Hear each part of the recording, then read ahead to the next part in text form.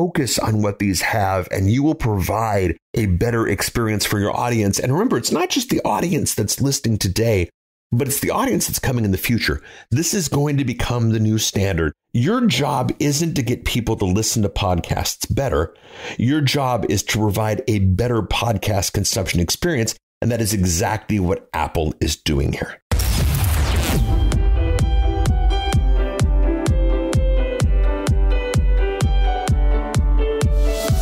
You are listening to the Podcast Report with Paul Colligan. Here's Paul.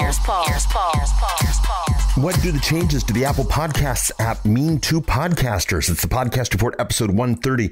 It's also episode 1 of season 5. Show notes, links, conversation, and more at thepodcastreport.com/130. A lot has happened since we last chatted. Here to catch you up quickly before the content. Podcast Movement 2017 happened. Fantastic. Looking forward to 2018. If you're going to be there, let's make sure we meet. iOS 11 is out. The iPhone 10 is out. The new podcast app is out. The Apple Watch 3 lets me make phone calls with my watch. They're out. We'll be chatting about the podcast app episode on this one. We'll be talking about other things from Apple in future ones. And don't worry, they're not the only ones with cool new tech, but some great stuff came out this year. Launching a new website. Actually, it's launched. Thepodcastreport.com looks a lot different than it used to. This is a template for other projects we're going to be doing. There's a lot there that you might want to take a look at. If you head out to thepodcastreport.com, you'll see it. If you head out to thepodcastreport.com/130, you will see the giveaway for today's episode and the beginning of another product that we are working on for profitable podcasters like you. We are back. This should be weekly. The season should go a while. We'll be chatting about that in future episodes. We'll have some fun there. Got a new production team. I used to do this podcast all myself. I no longer do that. You'll be hearing about that soon. But before we go any further, it's the tip of the week. Today's podcast tip is simple. Tell your audience to subscribe. Smart podcasters, though in the know that podcasting is about subscriptions and the best audience comes from subscribers. But your audience might not know. Your audience might not realize that they can have you sent to them automatically when the show is released, spam free, and you need to be there to tell them. So much of the podcasting space, sadly, is head out to my website, click play, go to iTunes, click play. Nah, subscribe is the power. And if you tell your audience to subscribe, you'll have a better audience, you'll have a better served audience, you'll have a bigger audience, and you will help do more for podcasting. So tell your audience to subscribe. So Apple made some huge changes to the podcast app with the release of iOS 11. It didn't get the attention. The changes didn't get the attention it deserved. I was actually even surprised that at Podcast Movement, more wasn't made of it, but it's tremendous. It's huge. And it's what I want to chat about in this episode. Now, when the announcements were made and when the changes were, way back in the beta stages, I made a document for all of my clients on the changes and what they meant and sort of how they can, what they can think about it, what they can do, how they can act. And I decided to make that document available to you. So if you want to head to thepodcastreport.com/130, you can opt in and grab that document. It's just the big ideas discussed here, but it's the type of thing that you want to print off, put on your wall, and take action on pretty soon. So the big issues, and we'll hit them pretty quickly, is there are podcast seasons now. There's stats from Apple coming, at least at the time of this recording. There's a show type that changes the game. There's an episode type that will help in a bunch of areas. There's a best of the podcast option that you want to think about when marketing and programming your show. All of these together become really, really important. So again, if you want to get a worksheet of all these, thepodcastreport.com/130. But let's chat about these. The first thing is podcast seasons. I could not be happier about this issue. Seasons have been around for a long time in podcasting. I think one of the biggest, or one of the biggest names to sort of make a big deal out of them was Michael Hyatt. And he did 100 episodes of season 1 and then changed his whole model, went from audio to video, and did a whole bunch of things with season 2. And I'll put a link to Michael Hyatt in the show notes. But the thing about seasons that has been so powerful, even before Apple supported it, was the idea of getting a bit thematic about your show. There are a lot of people who get up in the morning on a Wednesday or a Thursday or a Monday or a Saturday, and they think, oh crap, I got to get another episode out. And we know those shows. We feel those shows. We've listened to those shows. We've stopped many of those shows in progress. If you build your podcast as a season, it changes the game, because now you can think, well, if I'm talking about underwater basket weaving and I want to think about, the 8 things they need to know about the type of material that you use in basket weaving, that might be season 1. And now you got 8 episodes, you outline it, you go from there. Season 2 might be breathing techniques. There might be 7 breathing techniques. So you do season 2 of 7 episodes. And then number 3 might be, social media tips for underwater basket weavers or whatnot. But the fact of the matter is, it's a great way to just kind of put your show together. And then as you send your audience, you can say, hey, we chatted about that heavily in season 2. And they can go out to season 2. Now, in the old days, before all this happened, we basically just called the seasons off. And this is the start of season 5. When I declared the end of season 4 in the last episode, it just was what it was. Well, now that we can define shows as being seasons, you see those results in iTunes. As a matter of fact, if you go to iTunes and you look up this show, you'll see, especially if you get it right when it came out, you'll see it's the first episode of season 5. The season 4 stuff will be listed below it, season 3 after that, et cetera, et cetera. It's just a fantastic way to chunk together your podcast content. So many of us have looked at iTunes and just seen 300 episodes. And what do I do with that? Well, chopping up in seasons is great. Now knowing that Apple will support this is fantastic. There has been rumors that there will be soon click to download options where you can say grab all of season 2 with a click for a road trip or that type of thing. Anyway, it's there. Podcasters have been doing it for a while. It's now supported. It's shown in the results. It's shown in search. And it's something that you really want to take advantage of. That's podcast seasons. Now, the second thing that's really key, and this is not out yet at the time of recording, but it's coming imminently. Probably it'll come 30 seconds or so after I release it. I'll tell you in a future episode when it's up. But Apple now is going to start giving us stats. Better stats than we've ever had before. In the past, we basically had to guess isn't the right word. We've been required to take our download stats and get the most that we can from there. Now, the nature of podcasting, the nature of an MP3 download is that, it's pretty much an all or nothing situation. We don't know how far they listened.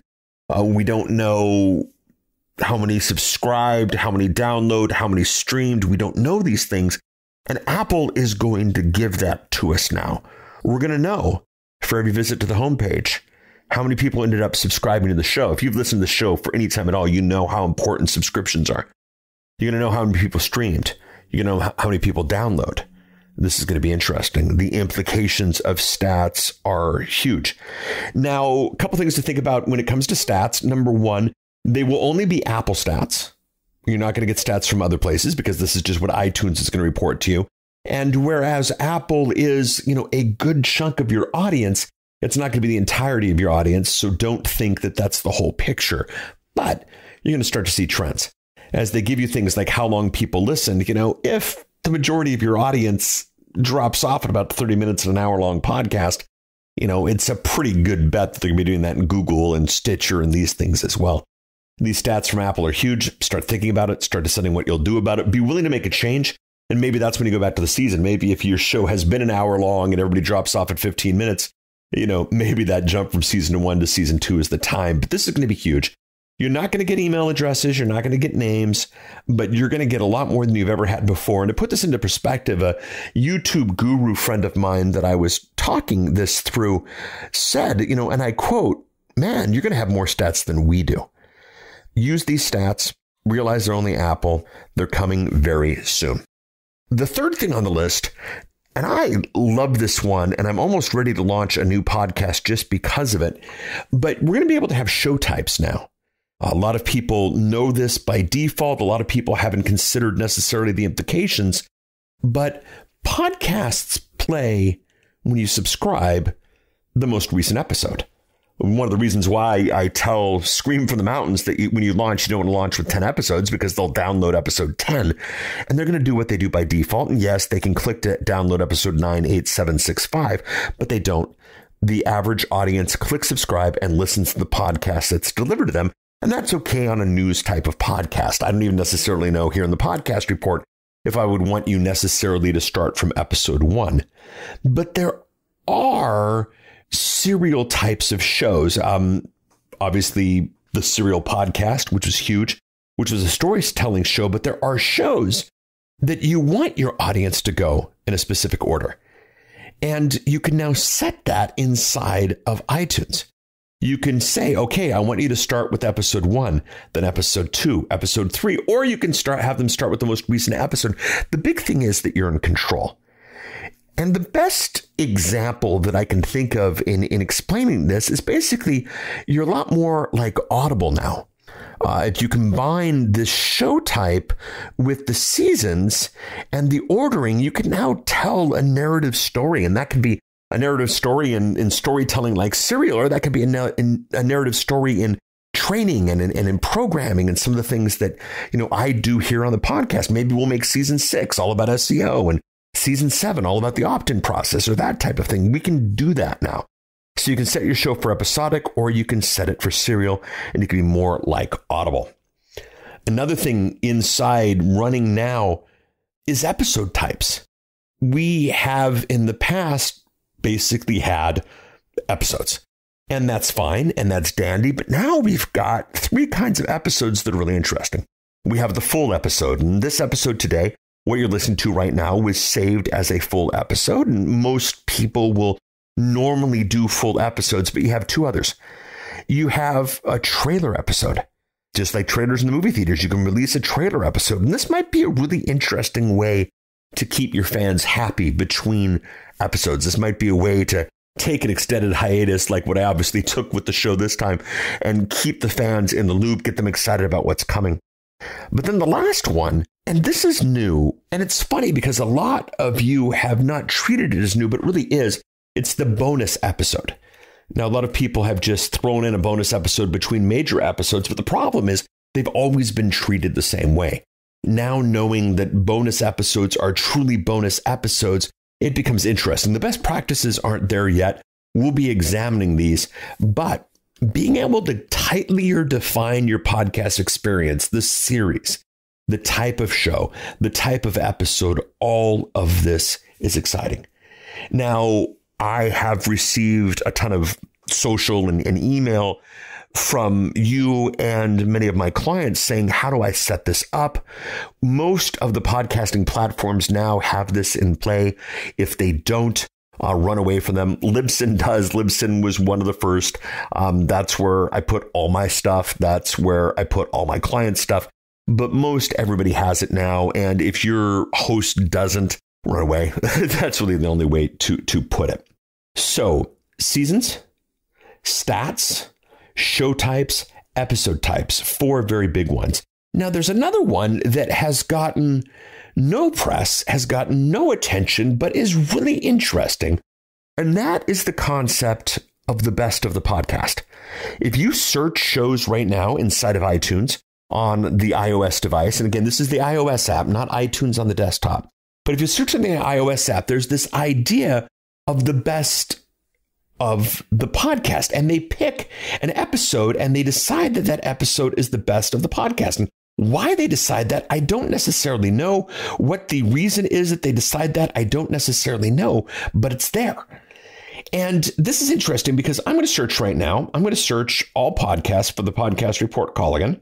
So looking inside the podcast report, inside of the podcast app on my iPhone right now, I see season 4. I see the past episodes, and that's fantastic, and that's good. But what's interesting is down at the bottom, it says the best of the podcast. And for some reason, it picks my March 16, 2015 episode. What kind of podcast are you making? Episode 37. And it picked Does Video Make Sense for the Audio Podcast? Episode number 38. Why it picked those? I don't know. It's already changed. There was a previous episode. The one I did with Brian Kurtz was showing up in Best of Podcast earlier to that. So we Don't know what Apple is doing, but that best of the podcast is going to show up. My guess, it's going to be top downloads. It's going to be top reviews. It might be some of the stats they're looking at how far down people listen. There's going to be some testing that needs to happen. And, we'll probably get you some information in later episodes. But realize now that you're going to have some best of episodes that are popping up in iTunes. Realize that people are going to be going back to your history and finding things. So don't create an episode that was only good the third week of June 2015. Have a means and a mechanism inside of your podcast to bring people back into the fold. Interesting stuff. Keep your eye on this one. It's going to be huge. So again, to review quickly, podcast seasons.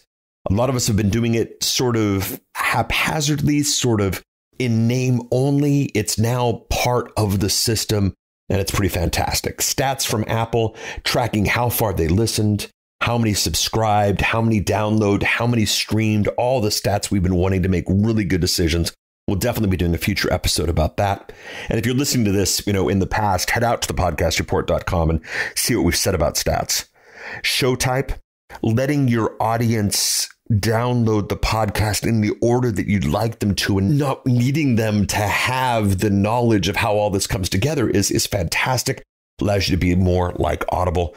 The episode type now, you can play with bonuses in between major episodes. You can do trailers to keep the fans happy. Again, it's a better situation. And then the best of the podcast, treating your podcast like a media entity that it really is. Really, really exciting. Now, again, if you head out to thepodcastreport.com/130, you can grab the download that I gave my clients that has these, put these up on the wall, figure out what they mean to you. And when this is all over, I'll give you all the social media directions for how to contact. But please do. We'd love to continue this conversation. And especially if you just went to thepodcastreport.com/130, tell me how you were going to use these will be interesting. But this is important. You're not your client. You might not be interested in this. You might think, oh, it's just extra work. Who needs tags? I just want to serve my audience.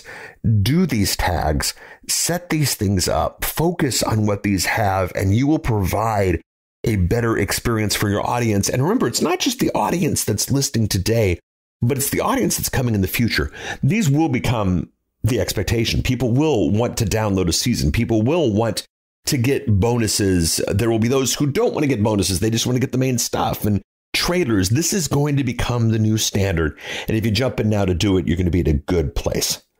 Your job isn't to get people to listen to podcasts better. Your job is to provide a better podcast consumption experience. And that is exactly what Apple is doing here. So that's the review. That's what's going on. You can grab the worksheet at thepodcastreport.com/130. My clients have done a lot with it. I hope you do the same. Wow, we're done. Thanks for listening. It's good to be back. If you don't think this issue of the changes in the podcast app are a big deal, you don't understand the numbers of podcasting. Consider grabbing the worksheet. Make sure that you make use of, have an answer for, have a strategy for everything that we chatted about. If you do, head out to thepodcastreport.com/130 and pick up the worksheet I gave to my clients. That's probably a good idea as well.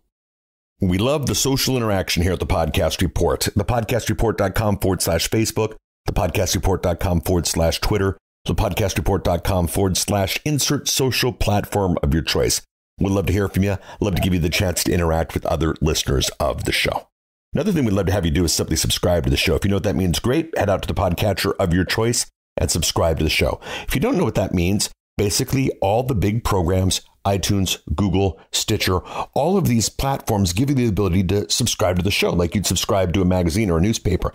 And then the minute a new episode comes out, it comes to you automatically. It comes to you without worries about spam or that type of thing. You don't have to visit the website. You don't have to go out to these platforms and see if there's something new. It comes to you automatically. Do that by subscribing. thepodcastreport.com/iTunes, thepodcastreport.com/TuneIn, thepodcastreport.com/Stitcher. You get the idea. Finally, last but not least, we do have an email address. It's thepodcastreport@outlook.com. We'd love to hear from you. Chat with you next week. Bye.